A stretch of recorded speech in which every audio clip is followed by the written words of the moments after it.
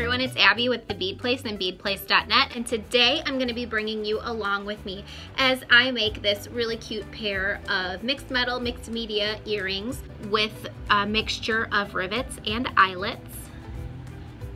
So let's get started. So as always, just a reminder, everything that you need to make this beautiful pair of earrings or glasses adornments can be found at www.beadplace.net, and the links will be in the description below. So today I'm going to be using a mixture of Tierra Cast hammer tone links and our smooth round links. I'm also using two 2-inch cuts of our vinyl bracelet strap. So of course I'll need scissors and a hole punch pliers to punch through it. I'll also need a Sharpie and a tape measure. We'll need a hammer to set the rivets. You can use any hammer you'd like, but this one's really cute. We also have a 4mm rivet setter, an eyelet setter and anvil, and a setting block. We'll be using 4mm 2-part compression rivets and eyelets.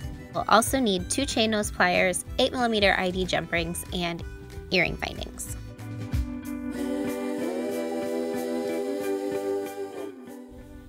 The first thing that we're going to do is measure and mark 2 2-inch cuts of our upholstery vinyl. Cut straight across with a sharp pair of scissors. Make sure to pull away any loose threads or frays from the back of the vinyl. Place the vinyl through the rings for a dry fit and then use a Sharpie to mark where you're going to punch the holes. Use a 1.8mm hole punch pliers to punch holes through the doubled vinyl on the marks you've made. If you have any exit wounds or hanging chads on your vinyl, just use a flush cutter to easily trim off the excess to make it clean so the rivets can go through smoothly. Set up your setting block so that the nipple side is down and the smooth side is up. To start, we'll set the male side of the rivet in the center of the anvil and set the female side off to the side. We'll be stacking the components on the male side of the rivet first. After you've layered your vinyl on the male side of the rivet, take the female side of the rivet, place it on top, and gently press down. Now we'll be hammering with a 4mm rivet setter. If you don't have a rivet setter, you can hammer directly on top of the rivet, but the rivet setter gives it a nicer domed finish. Hold the rivet setter straight up and down on top of the rivet and hammer away. So now that our rivet is securely set, it's time to set an eyelet, which is a completely different process. Since finished eyelets look the same front and back, it doesn't matter at all which side we put it through. Front to back or back to front, just put it through the hole. Next, we'll flip the anvil around so that it is nipple side up, and we'll place the eyelet right in the middle of it. It needs to be exactly centered, otherwise it will not be pretty. Now we'll take the eyelet setter and hold it upright right in the center of the eyelet. Next, you'll hammer while tilting the eyelet setter in a circular motion, using a technique that I like to call the tap and tilt method. You're actually flaring the top of the eyelet out to match the bottom. Now we'll take 2 chain nose pliers and we will open our 8mm ID jump ring so that we can slide it through the eyelet of our earring. Then we will take those 2 same chain nose pliers and close the jump rings so that the join is smooth and flush. Now normally what I do next is use a jump ring to attach the jump ring that I've already added into the earring finding so that it would hang in the right direction.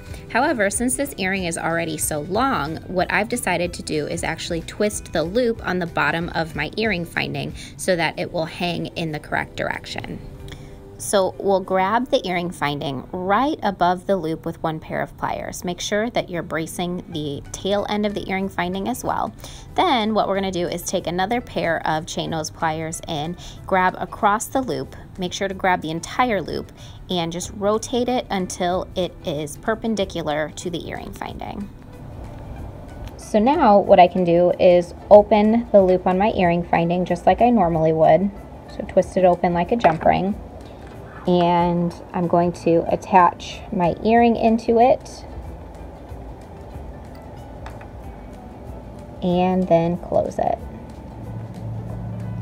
Now we'll just need to repeat these steps over again in order to have a finished pair of earrings.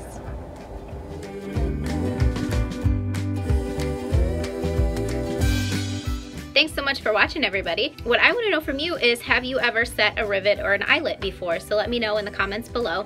If you enjoyed watching this video, please give it a big thumbs up. It really helps our channel out. Add it to your favorites if you'd like. Share it with your friends.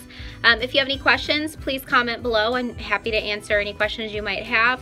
Everything that we used today will be linked down below. You can find it at beadplace.net. If you really liked watching this video and want to see more, make sure to hit subscribe and make sure your notifications are turned on so that YouTube will tell you when we post new videos, because we post new videos all the time. So yeah, I really appreciate you joining us today to make a pair of earrings. And yeah, thanks for watching.